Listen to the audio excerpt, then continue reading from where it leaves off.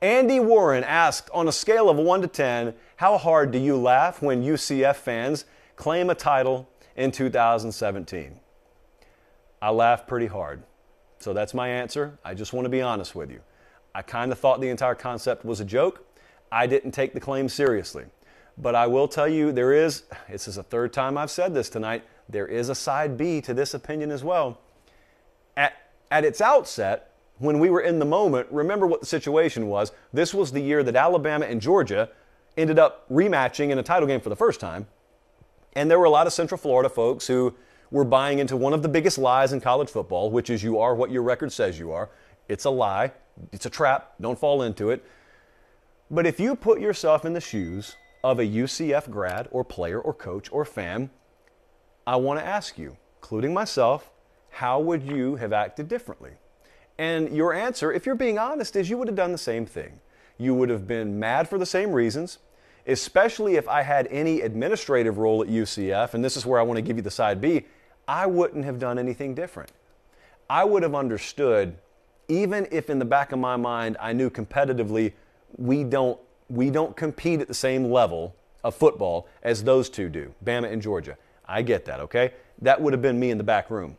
But when I walked through the curtain and I faced my constituents, I would have said, hang the banner. That's what I would have said. And we would have that banner hanging proudly down there in the old bounce house, as they call it. But also, that wasn't the trick for UCF. I know Danny White was the AD there at the time. And I know that in a front-facing manner, he read all the right bullet points. Danny White is not an idiot. He's at Tennessee now for a reason. I called him Mike White the other day. How shameful was that? Danny White knew exactly what he was doing. You can't even begin to quantify how much free marketing they got out of that.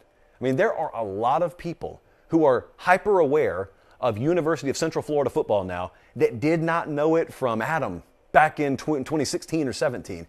They got so much valuable marketing and branding out of that. And they kind of painted themselves as a representation of a cause.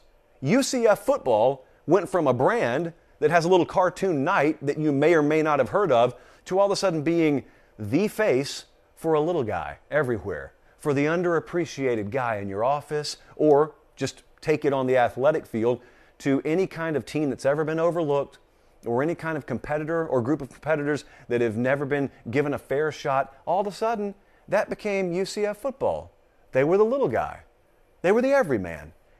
And they did it by getting you riled up because they gave themselves a fictitious championship that really, it's not tangible. It doesn't exist. It's a banner that hangs in their stadium. But they got folks so worked up. And they kind of sat back. And like, I got a sister who I argue with all sorts of things on. And one of the most aggravating things is knowing she's wrong about something, which is just a fact, she is, but she will not raise her voice. Even as I raise my voice and my face gets red, she'll just say, well, okay, you can believe what you want to believe. 2 plus 2 is 4. You think 2 plus 2 is 7. Tomato. We all got opinions. Well, it's not an opinion. Blue is the best color as an opinion. 2 plus 2 is 4 is a fact. And yet you're telling me it's not. Well, back then it was Alabama and Georgia are playing in what is called the national championship game. You went to the Peach Bowl.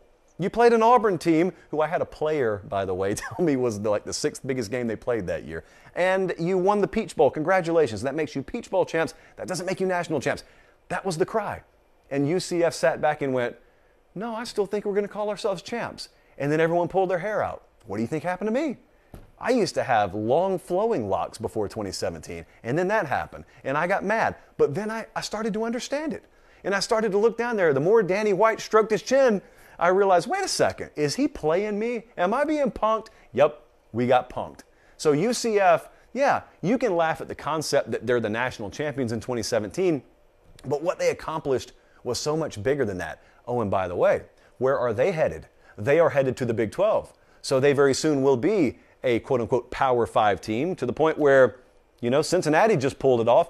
Maybe Central Florida becomes the second former G5 team. I guess that'd be a former G5 team. That'd be a P5 team to make it. I think it was very, very shrewd marketing. That's what I think it was. And I think a lot of folks got it, and they were well ahead of the curve on it. So I would have done the same thing UCF did.